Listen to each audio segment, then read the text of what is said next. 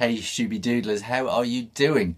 Now I often get people leaving comments on this channel asking about developing a unique, personal, distinctive style. I have one this week from Katherine Sillaman. She says she's been copying other artists and kind of learning from them, but she doesn't know how to kind of move on to develop that unique style. So here are some of my thoughts. Now, when you watch X Factor or other reality shows on TV, they always go on about the journey. But that is what you are on. You are on a journey. And think about what happened in the old days. A young person would be apprenticed to a master artist.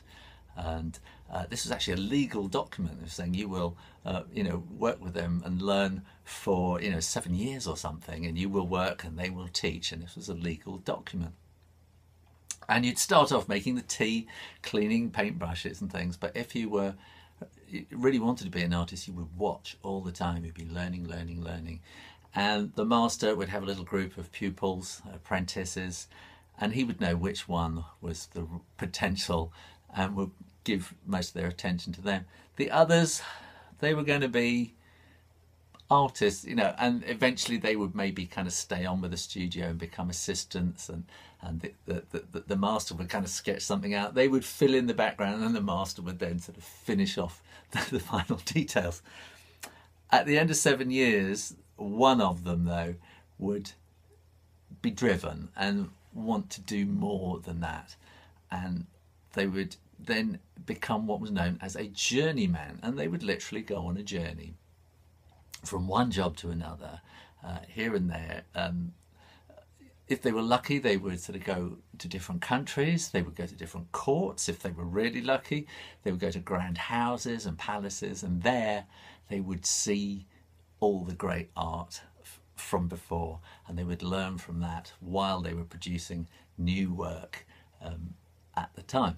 So it's this continuing building thing. You do your apprenticeship, then you go on your journey as a journeyman or a journeywoman. And that's where you really start building. Now, the great scientist Sir Isaac Newton, he said it. He was a genius, but he said, we all stand on the shoulders of giants. And that's exactly what we do. There is this great history of art onto which you add your tiny little bit. And that old master that had a pupil, they had been taught by a master who had been taught by a master who had been taught by a master who had all been on their own journeys, who had learned. And this great sort of pile of information and knowledge sort of all came together and got passed on. You don't need to do that anymore because you've got YouTube, you've got all these people teaching you, you've got the TV teaching you, you've got books, you've got libraries, you've got so much information that apprentice in the old days just didn't have access to. They had to learn from their master. They had to go on that journey. Your journey now is just to keep doing that, just to keep looking and keep learning, keep drawing. And you've got to kind of look at how other people do things, but you've then got to do your own thing as well. So if you got to have a kind of a passion and a need to express something. I think there are kind of two kinds of artists. There is kind of a decorative artist who are kind of more involved in design and making things kind of pretty. There are other artists who are kind of expressive artists, and they've kind of got something to say. And if you're a design kind of artist, then look at how other people work, and just you've got to be intelligent. You haven't got to be super brainy or anything, but you've got to be intelligent and think, this is what I want to do, and you keep improving and building. If you want to be an expressive kind of artist, then you've got to have something to express. You've got to believe in something. You've got to have a vision. You've got to want to say something about the world. And that's what all the great artists have. Now, in the old days, a lot of artists were basically cameras, and they were producing portraits for people. But now But since the camera came in, you don't need to do that anymore, and expression became much more. In the old days, a lot of people, they were painting for the glory of God, and which they believed in intensely.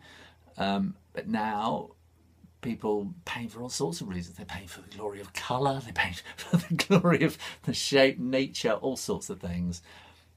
So you've got to need to know who you are and what it is you're trying to say.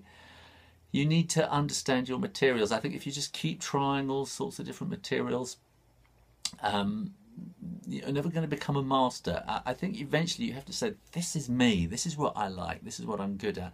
And you get to know how to use a pencil, or how to paint watercolour, how to do your particular thing, and you keep working at that, kind of keep narrow down a bit, because otherwise you're not going to make a unique, distinctive style. You're going to be all over the place. Choose, this is me, this is what I'm going to do, and focus. Be a bit of a marketer. All those greats like Picasso and people, they were marketers. They knew what people liked, and they produced work that people would buy. So if you want to make a living at it, if you want people to appreciate what you do, you need to do what people like. So many people say, this is me, this is my art, and they produce something that nobody actually likes, and then they get very frustrated and start railing against the world who don't understand them. And that is this kind of image that we have of the tortured artist. You don't need to be like that. Just say, this is me, this is my message, this is what I'm saying, these are the materials that I like using, this is the vision that I have, and stick to it and keep going and keep going. And your individual style will then start to develop. But you've got to work at it, you've got to stick at it. You need also to kind of get out, find supporters and people who are going to help push you as an artist, and push your name as an artist, people who are going to buy your work and enable you to survive. It's a whole muddle of things, and along the way there are lots and lots and lots of little hurdles, and most of the hurdles are actually in your head, and you've got to keep jumping and jumping and jumping, and all the way along the journey people fall off their horses, they fall by the wayside all along the way, and eventually one or two people survive at the end. And I can assure you, those great artists that survive, who everybody bows down to and thinks you are wonderful, they are thinking, I haven't got there yet. Oh, I just haven't quite got it right yet. And they are full of doubt, and they keep pushing and pushing and pushing. Doubt is part of the whole thing.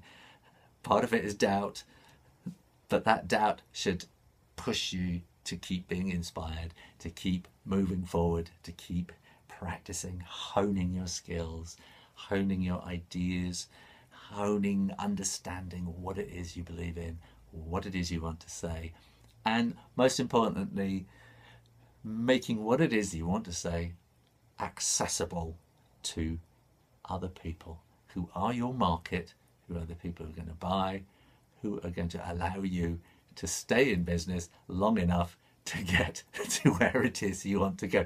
It's a kind of catch-22 vicious circle. So good luck, stick with it, keep working at it, and you will eventually get there.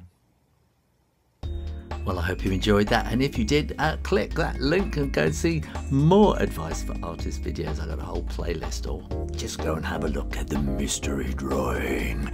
Either way, make sure you click that logo and subscribe on YouTube for lots more drawing videos and advice. And if you're getting serious about it, why not come over to Patreon and join my art school? Only $3 a month. It's absolutely nothing from what I'm providing on there. In the meantime, keep drawing, drawing, drawing. Practice, practice, practice. And I'll see you next time. You take care now. Bye-bye.